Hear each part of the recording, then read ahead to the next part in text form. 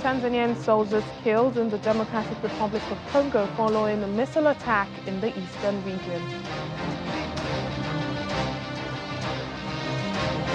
Bus full of passengers swept away by raging waters in Kenya, 41 passengers rescued. Plus,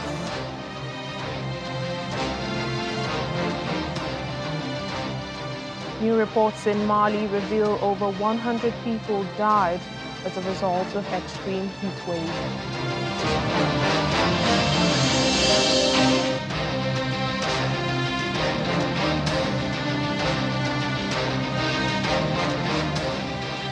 Hello and welcome to the program today. I'm Layo Olarinde. A mortar attack in the east of the Democratic Republic of Congo has killed 3 Tanzanian soldiers.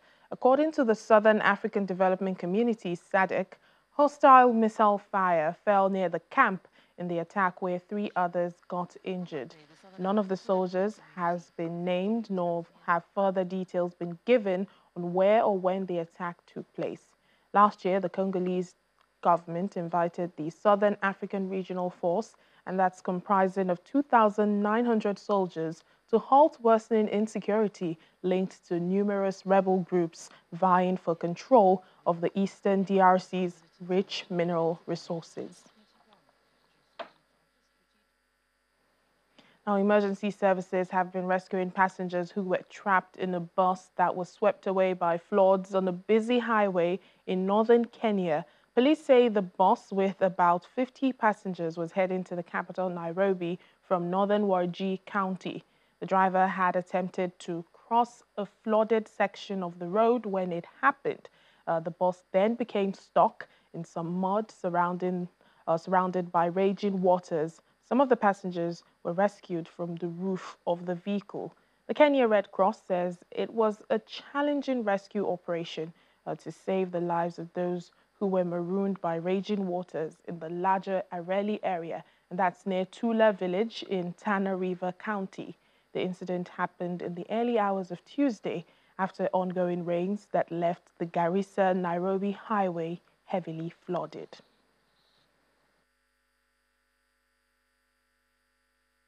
Joining us now is Cyrus Mbati, Kenyan journalist, for more details in Nairobi. Hello, Cyrus. Thank you so much for your time. What is the update at this present moment? Have all passengers been rescued? Thank you for having the show. We understand that all passengers have been rescued since the operation started last night.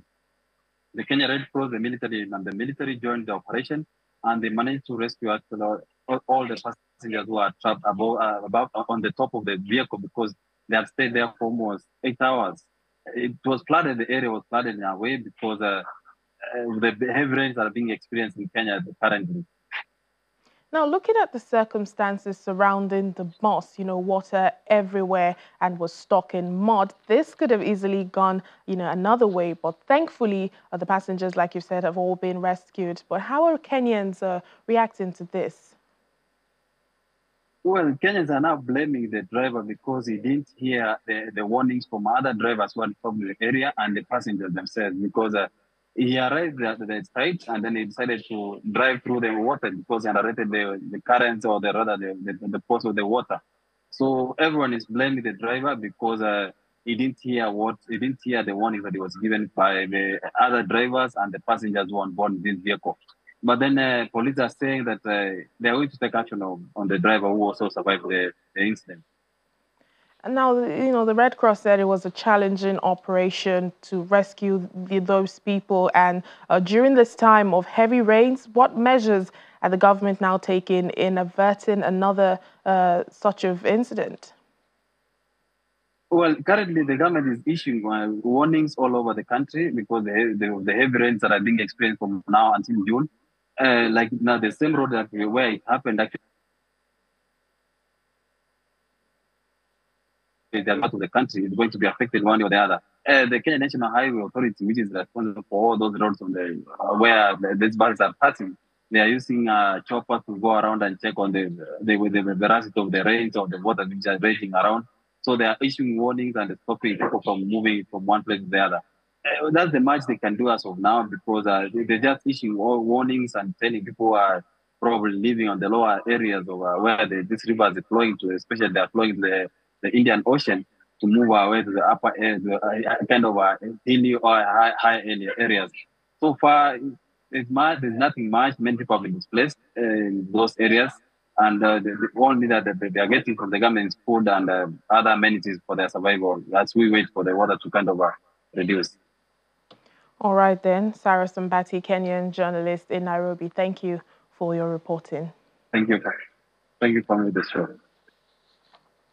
We're in Togo now, where the lawmakers have launched consultations across the West African country. The move comes after a controversial constitutional reform was passed in late March by lawmakers whose legitimacy has been challenged.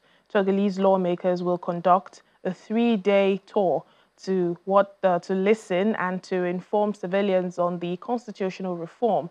Customary rulers and selected groups are reported to be the main target of the consultations.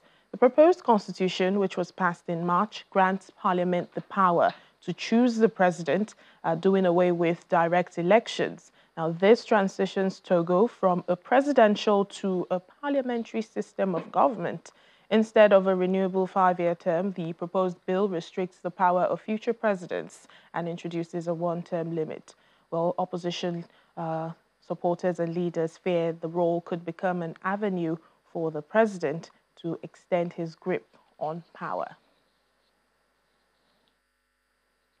Reports by meteorologists in Mali say more than 100 people have died because of an extreme heat wave that hit the country last month. Well, last week, the southwestern town of Kayes recorded a temperature high of 48.5 degrees Celsius. It will be the hottest day in African history recorded in April, and that's according to weather officials.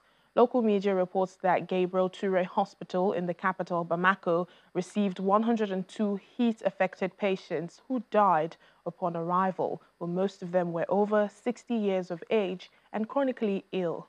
Officials have urged residents to stay in well-ventilated areas and restricted learning for school children, as the young and elderly are the most vulnerable.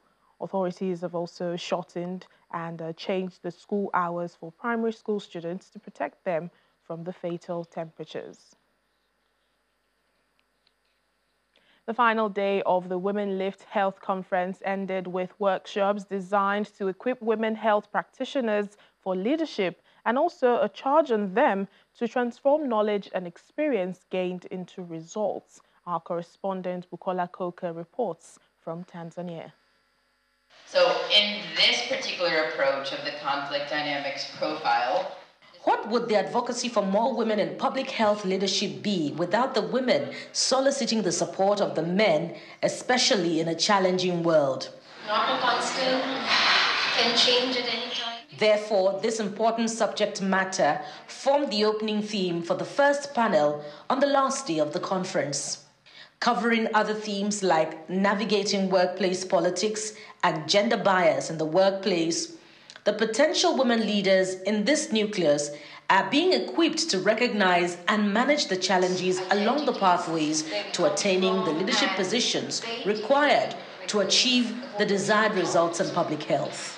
It is a society's shared beliefs, so it belongs to the society. So how many societies did you say are in? About 500, okay, so 500 different societies, it could be 500 different shared beliefs. When we talk about shared beliefs, we use the word norms. You see that there's the root of the word normative. It means that it's shared beliefs, norms, okay? Largely, I would say gender is also about who we are, roles, identities, where we come from, and very deeply linked with this is the whole notion of power as well. So in this particular approach of the conflict dynamics profile, this focuses on specific behavioral responses to conflict and how some of these behaviors might be changed. And it starts with the assumption that whether we like it or not, conflict is inevitable. It happens all the time, every day. We're dealing with conflict all the time.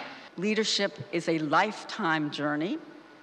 It's a privilege and should be intentional. And as Anita Zaidi emphasized, gender cannot be a side issue. We need to have collective action to change the narrative and reimagine leadership. Just to add, It looks like it's a women role, but the talk that we had in the morning about men being allies and having them on board is helpful because it changed the conversation, or we don't just see men as like the enemies, understanding they also have a part to a role to play and also involving them. Some Nigerian women commissioners and the special advisor to President Bola Tinubu on health share their gleanings from the conference.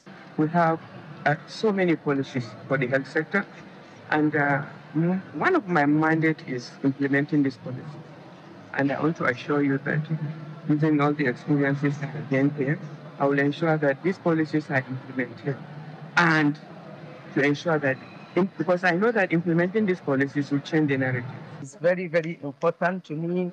I can say this is one of the most significant activities that take place during my office, because I am increased in knowledge, we've increased in capacity, and we have made so many interactions that will contribute massively to the running of my ministry.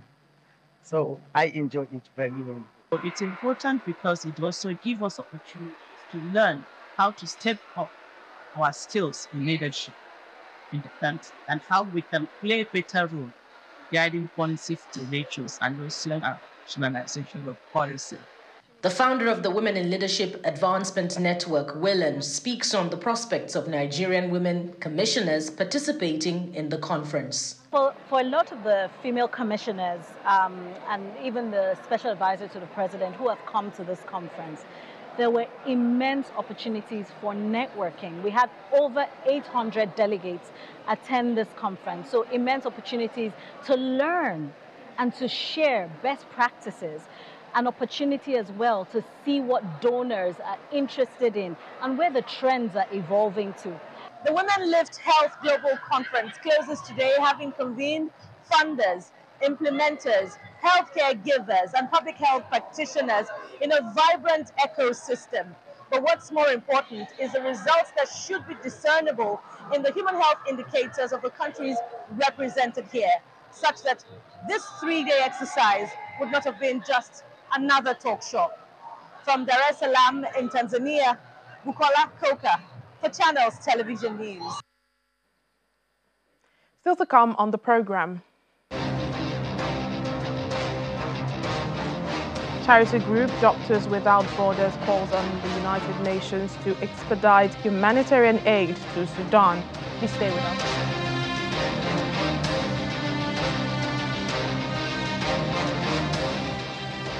Welcome back to the program. The medical charity Medicine Sans Frontiers, also known as Doctors Without Borders, has made an urgent appeal for humanitarian agencies that have suspended work in Sudan to return to the country. This is nearly a year after fighting began between rival military factions. MSF says a colossal humanitarian crisis is taking place. It's calling on the United Nations to use its influence and leadership to ensure a rapid increase in aid. Nearly 5 million people in Sudan face emergency levels of hunger. The Norwegian Refugee Council recently warned of grave danger of an imminent famine. And as the war rages on in Sudan, patients in hospitals are battling for treatment because health facilities are reporting problems with both capacity and the availability of procedures during the ongoing conflict. The conflict, which began in April 2023, has caused severe disruption to medical treatment, as well as ongoing issues with trade routes and domestic operations. At the East Oncology Center in Al-Qadarif, officials say the facility is suffering from overcrowding following the outbreak of the war. Although cancer patients are undergoing treatment in the hospital, many report issues with both capacity and availability of procedures during the ongoing conflict. After the outbreak of war in Khartoum, the center began to suffer from overcrowding of patients and increased frequency of admissions. Before the war, We received 30 to 35 patients a month. After the war, the number doubled. And after the beginning of the Civil War, it increased many times over.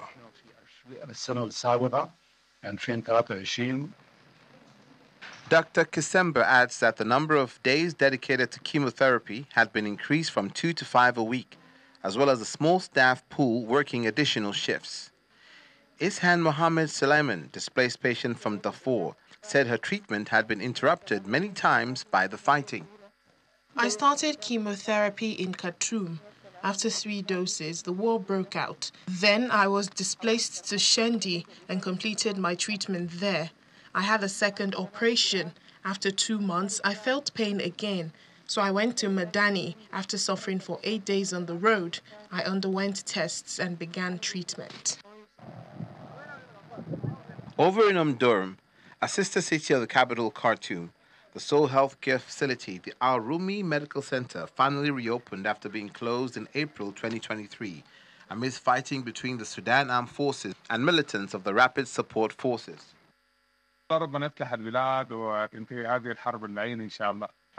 May God fix the country and end this war. The center includes all medical specialties in the field of treatment and an external pharmacy. And with God's help and success, we treat all patients. Footage shows the inside of the center, where citizens line up at the reception desks, waiting to get their medical checkups in the main hall, while doctors carry out their work in the laboratory and conduct examinations for their patients. Al Rumi Medical Center provides integrated medical services in all specialties and rare specialties. We have a heart consultant, a kidney consultant, an ophthalmology department, and a dental department. We used to work in the morning shift, but now we work in the evening shifts as well.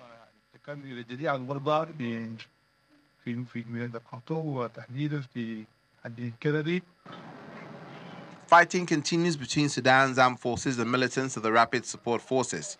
Up to 15,000 people have been killed, according to UN sources, with over 8 million displaced. Back here in Nigeria, barely 3 weeks after some parts of the popular Dosumu market in Lagos Island were gutted by fire, another part of the market has been gutted by fire this morning. A 2-story building was affected in Tuesday's fire incident, although no casualty has been recorded. Safety agencies, including the Lagos State Fire Service and the National Emergency Management Authority, are on ground trying to put out the fire and stop any further casualties. The cause of the fire is yet to be determined. Well, fire incidents are a regular occurrence in the markets in Lagos Island due to the proximity of the buildings. On Monday, a building housing various hair wigs vendors was gutted by fire in the Akmogbo area. The fire was later put out without any casualty. Also in January, a warehouse in Mandela's building on Broad Street was also gutted by fire, destroying goods worth millions of naira.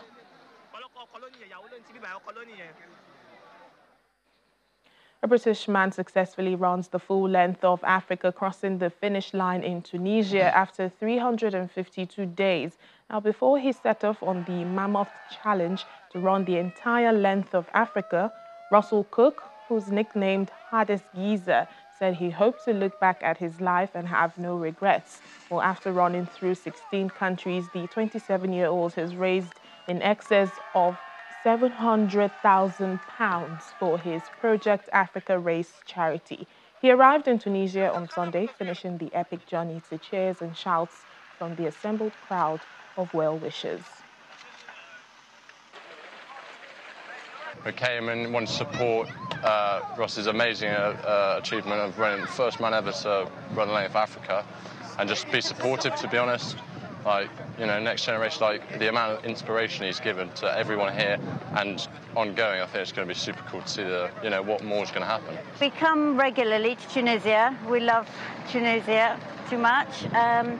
but we knew that he was finishing here in this country, so we were very excited.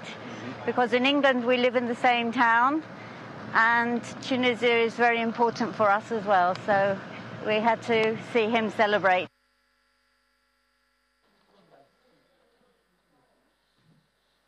Now, against all odds, an Ethiopian artist who lost both hands as a child is finding the inspiration to follow his passion of painting. At 90 years of age, Woku Mamo says he is pursuing his dream of becoming a painter after finishing art school. We'll have the reports later on. In the meantime, cultural and religious norms have been identified as the root cause of sexual and gender-based violence. This is the position of participants at an event on sexual and gender-based violence which took place in Abuja. The consensus here is that the prevention must be taken seriously to address the menace of sexual and gender-based violence. Acts of violence against women in Nigeria occur across cultures, social class, and ethnic groups. Like in many parts of the world, gender-based violence remains a pervasive issue that undermines the rights and dignity of women and girls. Data reveals that an estimated 736 million women have been subjected to physical or sexual violence globally. In Nigeria, 33% of women have experienced physical violence at the age of 15. Similarly, data from the Mirabel Center in Lagos shows that 81% of reported cases of sexual assault between 2013 and 2019 were committed against children. Unfortunately, these staggering statistics have been worsened by security challenges, particularly in the northern part of the country. Amidst these challenges, this roundtable discussion provides a platform for collaboration and the need to explore diverse approaches to gender-based violence prevention. Amidst these challenges, there is hope. Hope in the transformative power of collaboration, innovation, and solidarity. Traditional and religious leaders are key in discussions here, as they are believed to have the capacity to implement community-led initiatives towards challenging negative practices against women and girls. We create culture, we create traditions, and as we change, these cultures and traditions are to change too. Male chauvinists and others who want to put women and girls down, they would look for scriptural passages to hinge their behavior on. But we are able to, at these training workshops that we have, we are able to debunk those things. Despite the challenges, an assessment of successes recorded in the fight against SGBV were also highlighted with the focus on prevention. Over the past 4 years, we ran a maternity waiting home in Sokoto, one of the states with the highest maternal mortality, and through that project, we've seen over 5,000 women pass through it without a single incident of mortality. I will recognize the importance of the traditional institutions and religious institutions. Education remains very paramount. We must change the orientation of it. The expected outcome from this roundtable is to improve the capacity and collaboration with traditional and religious leaders to address negative norms through regular community dialogue. Victoria Longjon for Channels Television News. Let's now take you to that report of the Ethiopian 90-year-old man who is following his passion of painting. Woku Mamo, a 90-year-old Ethiopian artist, has defied the odds to pursue his passion for painting, despite facing a significant challenge. He lost both hands in a bomb blast when he was just 10 years old. In Addis Ababa, the artist is sketching with remarkable skill, using his arm storms to guide the pencil across the canvas as students washed on. Colorful paintings and detailed sketches could be seen in his studio. Despite losing his hands, he says he was determined to pursue his dream of becoming a painter.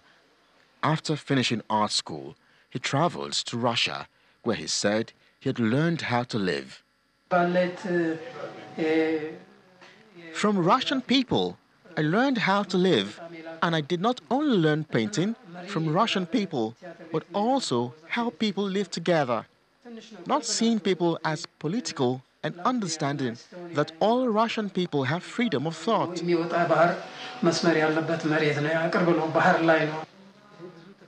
Studying at the Repin Institute of Arts in St. Petersburg from 1962 to 1972, he was exposed to a new culture that left a lasting impression on him. If you go about it in peace and diplomatic ways, you live with them for a long time. But if your way of thinking is bad, you'll miss many things. He also highlighted the importance of not viewing people through a political lens and recognizing the freedom of thought that all Russians possess.